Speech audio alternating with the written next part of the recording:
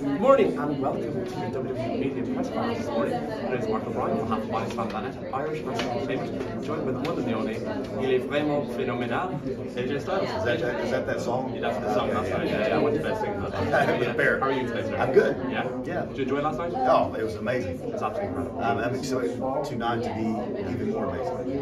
What did you think every time the word phenomenal was uttered in the kickoff show? I didn't know what was going on. I assumed it was a song, but I didn't know what it was about. Yeah. I heard phenomenal, but then I've come to realize it's more of a celebration, so perfect. It's a mixture of a football and a kind of cultural song. Yes, yes. It's bones and comedic song. But anyway, the very first wrestling show I ever saw live was January 16, 2009 in Dublin.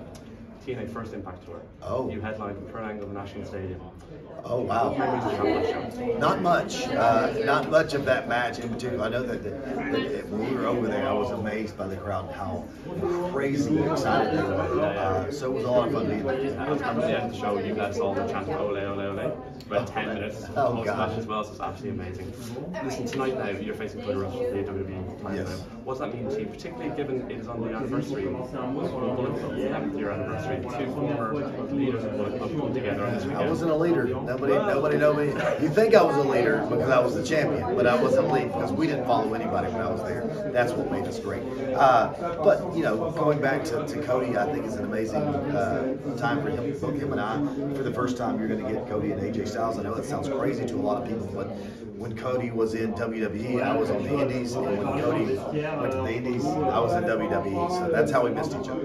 Yeah, in that 2016 period, it was like a revolving door moment. Right. Yes. And you put out a really brilliant piece of content recently about your kind of recovery training, your different programming. How have you kind of transformed your body at this kind of stage of your career after so many years of nutrition, turmoil, on top of your kind of cold water therapy and so on? And what are the things you've done to kind of transform your physique? I don't care what anybody else says. Diet is 80 to 90% of anything you want to do to change your body. And it was taking all those little things that I've neglected throughout the years and fixing them. And then going the extra step, like you said, was getting in the cold water and then getting in the sauna, you know, and just trying to be comfortable with being uncomfortable.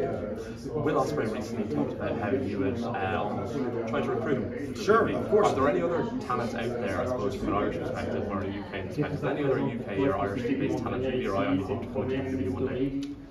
Well, it's hard to keep my eye on what I've got to be focused on. Focused on right now would be WWE. I'm focused on what's going on with my own family, so it's hard to be, focused on what's going on outside of that.